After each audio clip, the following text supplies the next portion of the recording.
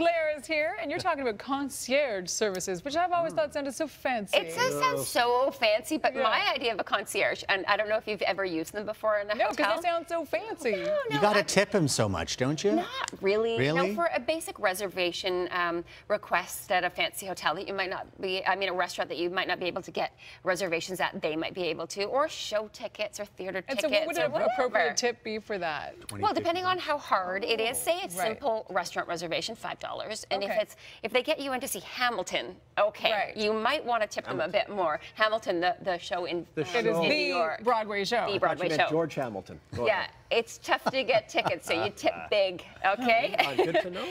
But that said, I did a little bit of research on what some hotels are doing for their guests, and I didn't even know some of this existed, so I thought it would be kind of fun to share. There's a little bit of something for everybody in here. So the first one is the Constellation Concierge, and this is at the Montage Hotel in Park City, Utah. They have someone on staff to give tours of the night sky. Really? Because it's so clear and so beautiful. And I thought, oh, that's kind of a neat one. The next one is, if you're a runner, this is cool because there's running concierge at most of the major Western hotels across North America. That is a great idea because you might get lost. Yeah, you might get lost. And they do Wow. group or individual runs, and you know they're trained. In fact, to be considered for that position in those hotels, if anyone wants to do this as a job, you have had to run a marathon in the past year. Oh. So they're trained. Half marathon doesn't count, Mark. Yeah. Half so doesn't count. this is more for the girls out there, or the guys who like these really hard to get sneakers. You know, I don't know, are Yeezys really in? But there's a sneaker stylist at the Dreams Hotel in New York City. What they do is they help you access. Too cool for me. I know, right? Way too cool. So rare or limited edition sneaks. Who knew? And the next one. I'm sorry, so this concierge finds those sneakers for you in your size. I can't believe that's a thing. I can't either. The next one, you boys will probably like this, I like right? this one already. There's a craft beer concierge at the Hotel Vermont in Burlington.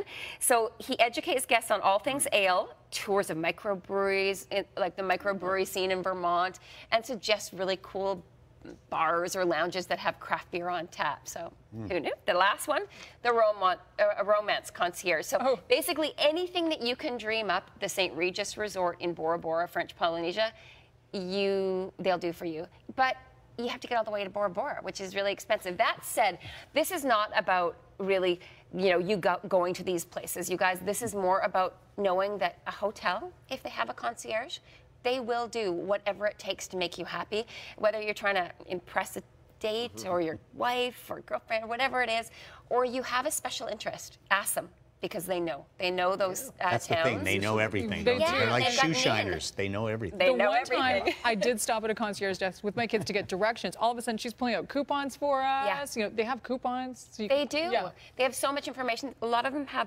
really good detailed maps, and they'll highlight the routes for you. That's why I stopped. And they'll print out your boarding passes for you. You do tip them, but the average tip is between $5 and $10. It's not hundreds of You don't have dollars. to throw 50s and 100s at them. Unless they're getting you Hamilton tickets, Unless right? they're Or J-Lo or on those a sold-out shoes. show in Vegas. Got it. All right. Okay, I've got some